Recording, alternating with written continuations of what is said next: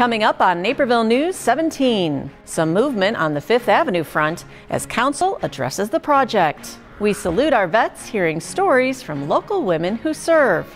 And some sitcom stumpers as contestants compete in NCTV 17's Game On.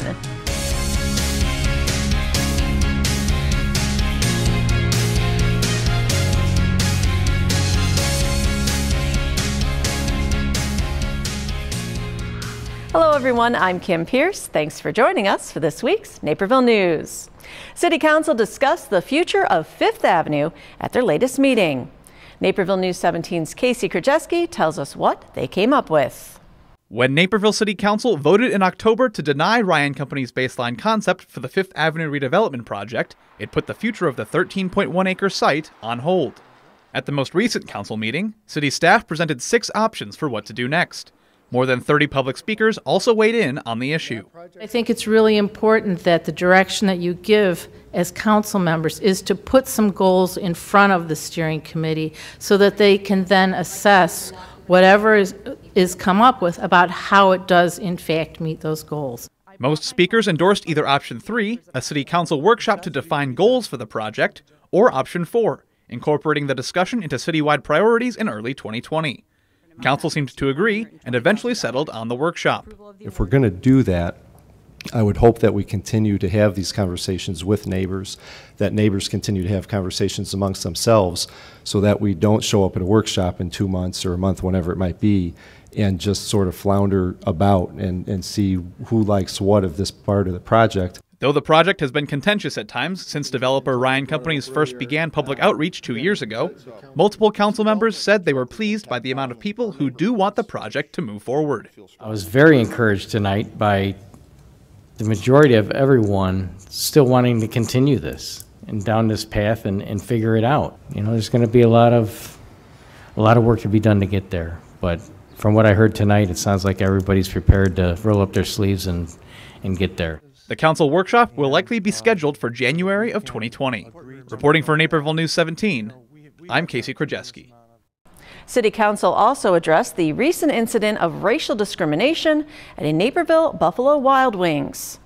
On October 26th, a group of 18 people of multiple ethnicities were asked by staff to move tables to accommodate a regular customer who did not want to sit by black people. After repeated attempts by staff to get the group to move, they decided to take their business elsewhere. The staff members involved have since been fired. Several public speakers spoke out against that incident, but said more than disavowing the events is needed to make a difference. Yes, it's nice to hear your comments, but there has to be a call of action behind it to make change. Councilman Dr. Benny White offered one option. Personally, I believe our diversity is our strength. I ask my colleagues on the council to join me in supporting that the City of Naperville add language around diversity and inclusion in its mission statement. That idea was supported by a unanimous show of hands from the council at the end of the meeting. Councilman White hosts regular meetings with a group called Naperville Neighbors United. He said this incident will be discussed at their next meeting on November 20th, which all are invited to.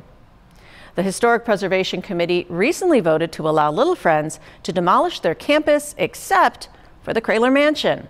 Our own Christian Kenazal went on an exclusive tour of the building and shows us what it looks like inside. From the outside, Kraler Mansion doesn't look all that different from when Peter Kraler built it in the early 1900s. The inside of the former Naperville mayor and furniture magnate's home is now outfitted for Little Friends High School. A total of 19 rooms are in the historic mansion. This one, believed to be once the living room, is now used as a classroom. Some bedrooms are now therapy areas, and the former dining room is now an office. We do incredible work with what we have, but we could do so much better, and we could provide so many more opportunities if we had the right environment. And so to that extent, that's part of what we're trying to make happen. Upstairs on the second floor, there are some remnants of the past. Bathrooms still have bathtubs and original tiles, but plumbing for the showers doesn't work and parts of the areas are deteriorating. Also on the floor is where you'll find Kraler's old bedroom. So it looks like this appeared to be the master suite. So this was the master restroom, dressing area, and the previous classroom that we were in appeared to be what was the master bedroom. Just outside the master bathroom is a safe, which has never been opened by Little Friends. We have actually no idea what's behind that, and at some point before we, if we're able to tear the home down, we would absolutely make sure that we opened that up and found if there was anything in there. But at this point, we have absolutely no idea what's behind that safe. The Historic Preservation Commission voted to allow demolition on every building on Little Friends campus except for the mansion. A structural analysis and feasibility report by Farnsworth Group estimated that turning the mansion into a single-family home would cost around $90,000. Little Friends did their own report and say estimated renovations would be near $4 million. The Farnsworth report cites plumbing, a new kitchen, and a garage as primary costs. But Little Friends says there are other concerns that need to be addressed: HVAC, electrical, and plumbing issues. Right, if we relocated the home on the site to another location, we would build a new foundation. If we kept it here, we would have to do significant waterproofing and damp proofing of this basement, because you can see it was a brick basement down to a concrete ledge, and it continuously seeps water. Little Friends has appealed the HPC's decision and hopes to present to City Council on November 19th. For Naperville News 17, I'm Christian Canizal. The Regency Inn will soon get an overhaul. Naperville News 17's Christine Lena has the details. The Planning and Zoning Commission gave unanimous approval of the rezoning and variances for the Regency Inn to allow it to become a micro apartment building. According to our research, over 40% of Naperville's rental or renter population is considered rent burdened, which means that they're spending more than 30% of their annual income on rent and utilities. As such, the proposed community addresses this growing concern by providing an attainable rental opportunity, which will then preserve and enhance our population base.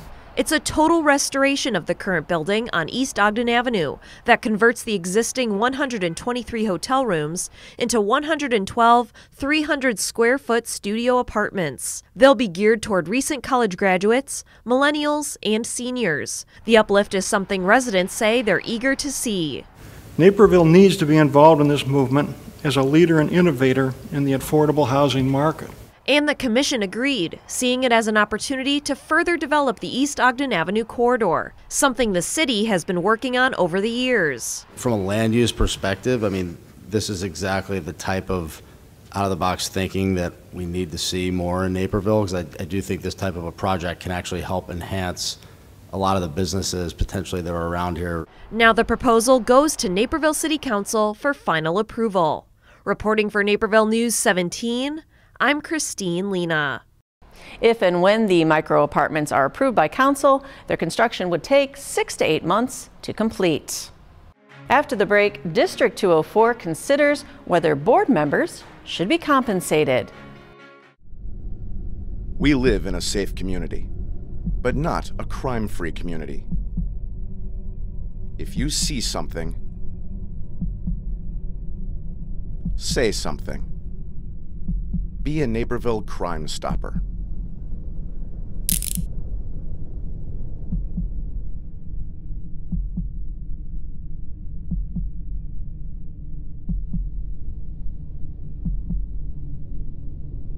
NCTV17.com is the best place for you to stay up to date on your neighborhood happenings. Get your local news and sports all on the go by signing up for our daily news update.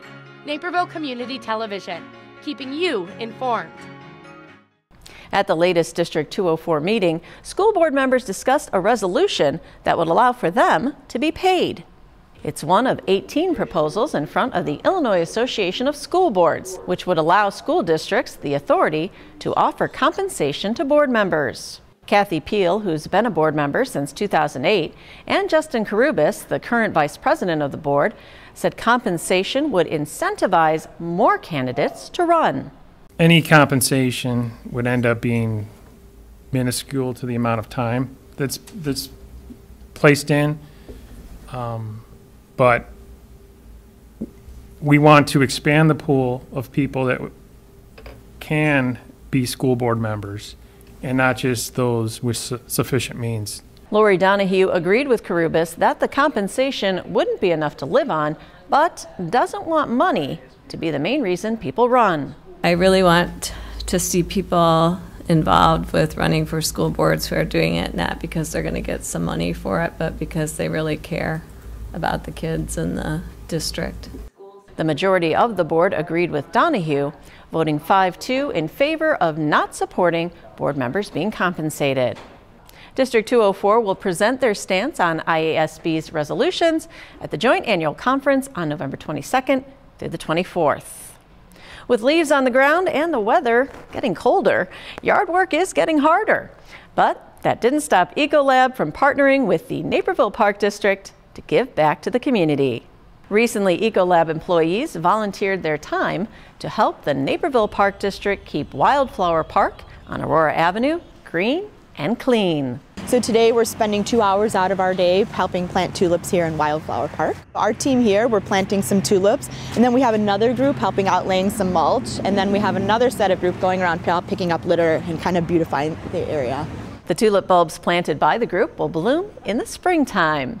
But the cleaning of litter, focus on sustainability, and team bonding is something that can be appreciated all year long. I mean, part of our value as a company is really focused on sustainability. The other good thing is it gets everyone out of the office for a couple of hours. It's the end of the quarter, end of the month, so clears my mind. Everyone's looking forward to a bit of a break. It's all for the purpose of helping out and giving back to Naperville. This is an opportunity for us to do something that's bigger than ourselves. It's really important for you to give back to the community where you live and work. Veterans Day is almost here, so we spoke with some local female vets about their service. Naperville News 17's Aisha Ashley Hausa tells us their stories. Our veterans are always on our minds. And with Veterans Day coming up, it's a time to celebrate the sacrifices they make. We're taking a look at local female vets and their journeys serving their country. Nadia Rios joined the Marines when she was 18 years old in 1998. I am an immigrant. So for me, it just became I was very thankful to be in this country and how can I give back. And she specifically chose the Marines because? They were the one branch that told me I couldn't be a Marine because I was too short. So it was like, for me, it was like a challenge. I've never been told you can't do something. She proved herself by going to every training session and working hard during the initial strength test, or IST, every other month just to get to boot camp. Word got around that there was this tiny little girl who wanted to join the Marine Corps, and unknown to me, at one of those ITSs, there was a general watching me, and did not know.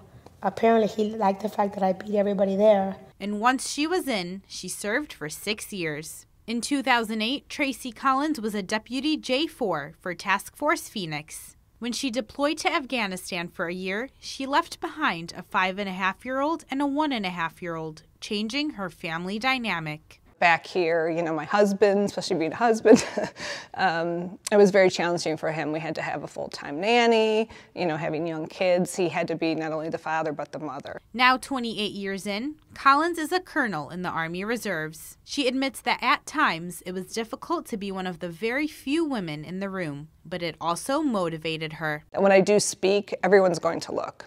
Everyone's going to listen. So I better know what I'm talking about. I better be 110% sure of what I'm going to say.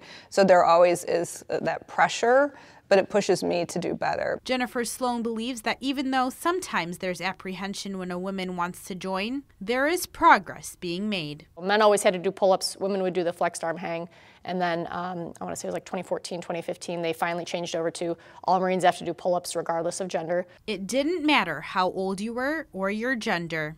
When 9/11 struck, it motivated everyone. Sloan knew from a young age that she wanted to be a Marine. I was in 8th grade when September 11th happened, and when you're 12 or 13 years old, you don't really understand why it happened or what caused it, but I know that I was really angry about it, that we were attacked, innocent people were killed because of it. That drive has still kept her going, and she is now a first lieutenant in the Marine Corps Reserve. Both Sloan and Rios also serve as American Legion Post 43 board members in Naperville. And their advice for any woman looking to serve? You can do this. It's not impossible, but it is hard. And once you're in it, it's what you make it. If you want to be that go-getter, be that go-getter. Go for it. Don't let anyone tell you you can't do it. Reporting for Naperville News 17, I'm Aisha Ashley Hausa. And this Veterans Day, we say thanks to all our vets for their service. Coming up, a senior ride service celebrates their 2000th trip.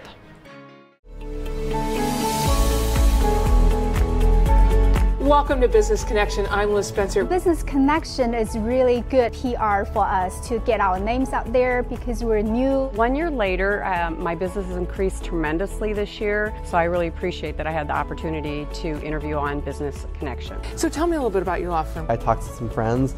They said it was great for their business, and so I did it, and it was great. I've seen a lot of calls, emails, gotten a lot of traction on Facebook. I actually have one client. The reason he agreed to meet with me was because he watched the video on the website. That right there made it worth doing, and so I recommend it to people all the time that if they don't have a video, they need to do a video, and they need to do it with the NCTV 17.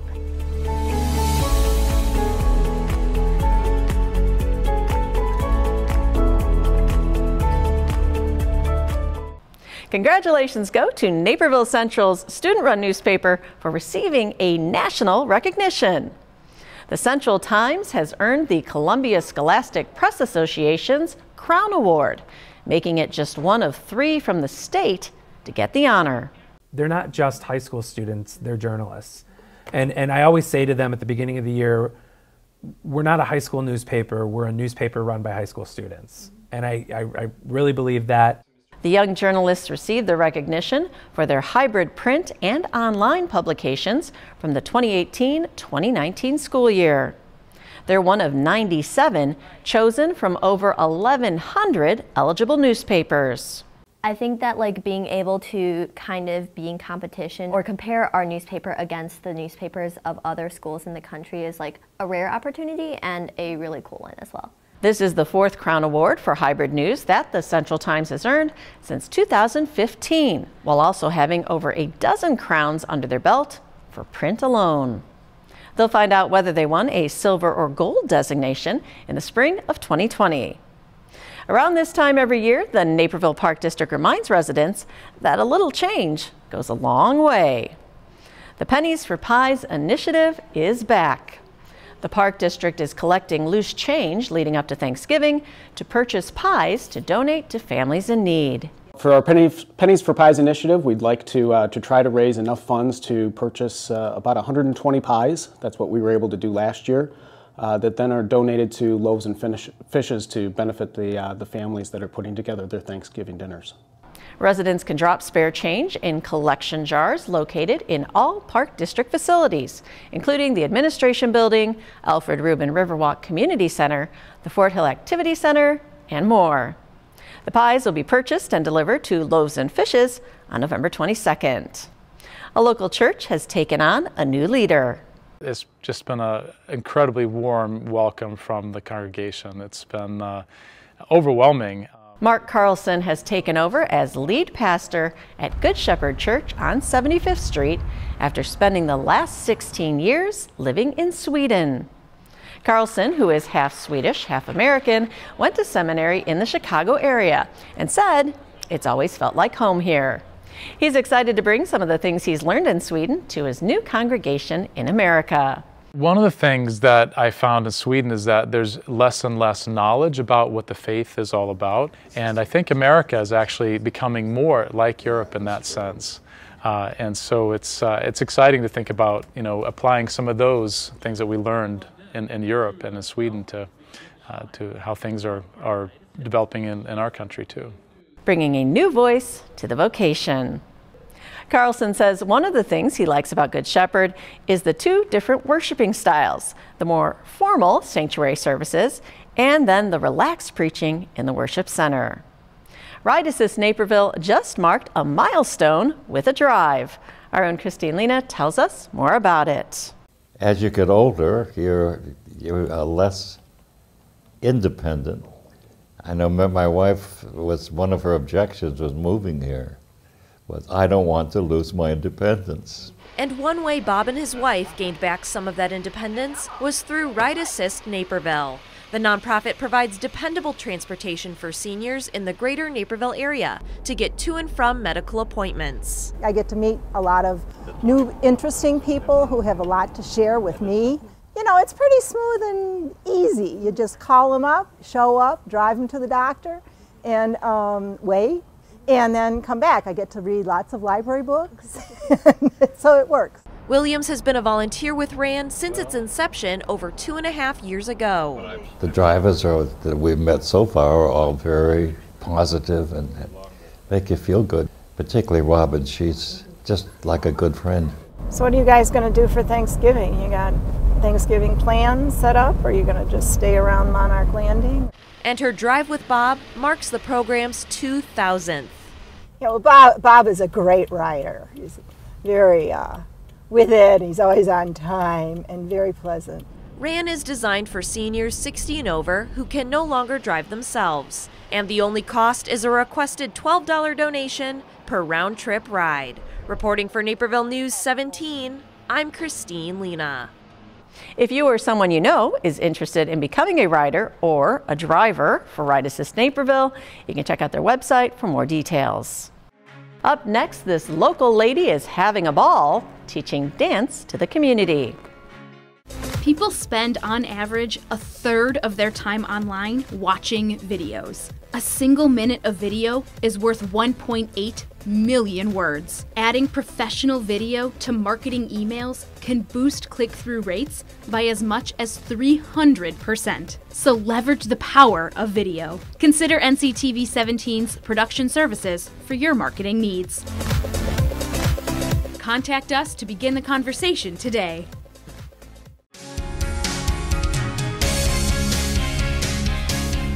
It's her heart.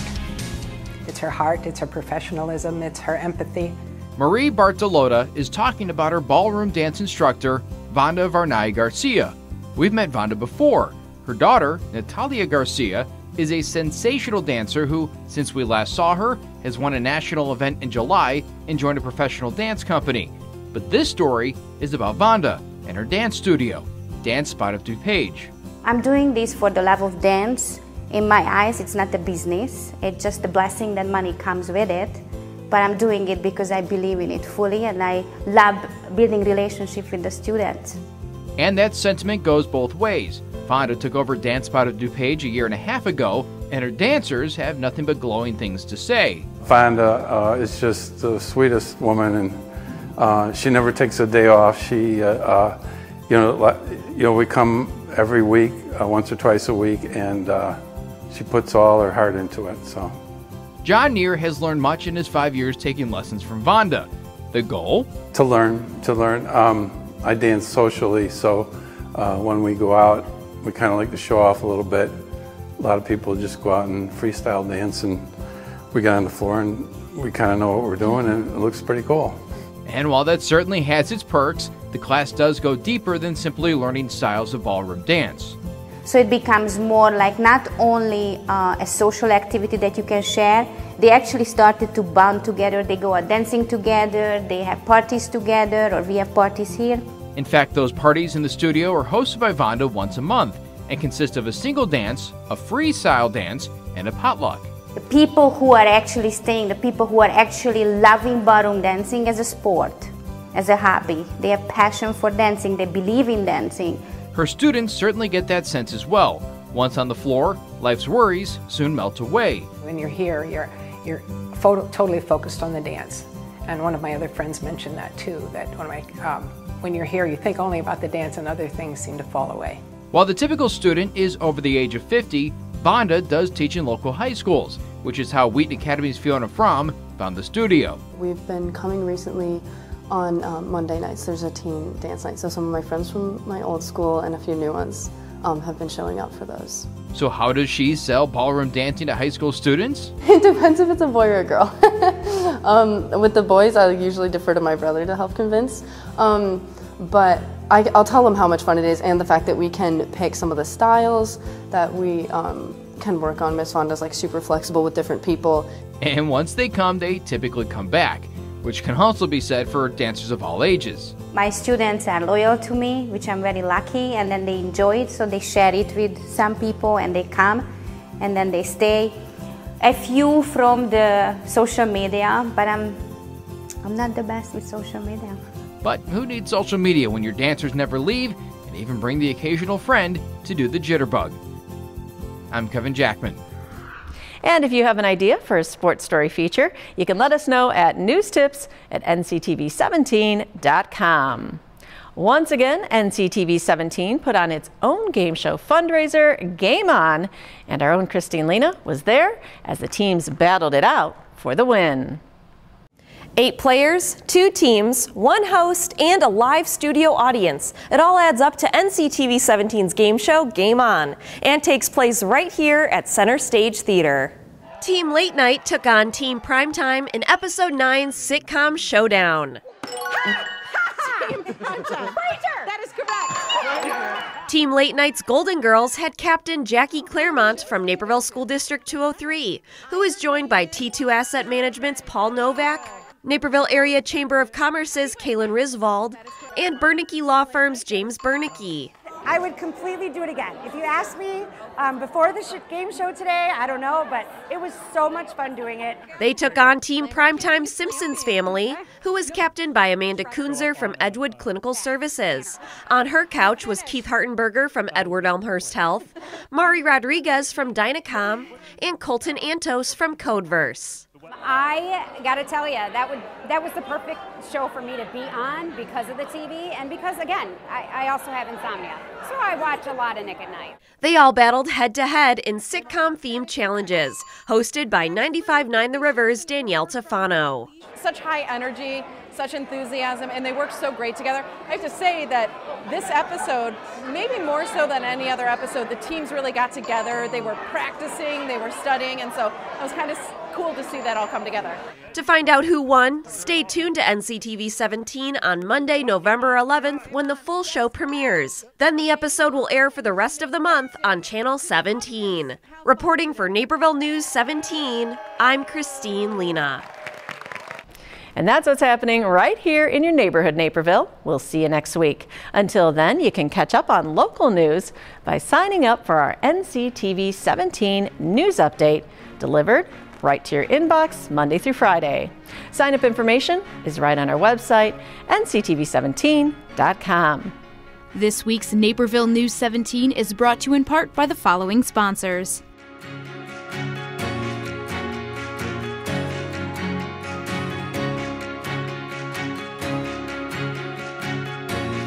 This program is partially funded by a grant from the City of Naperville.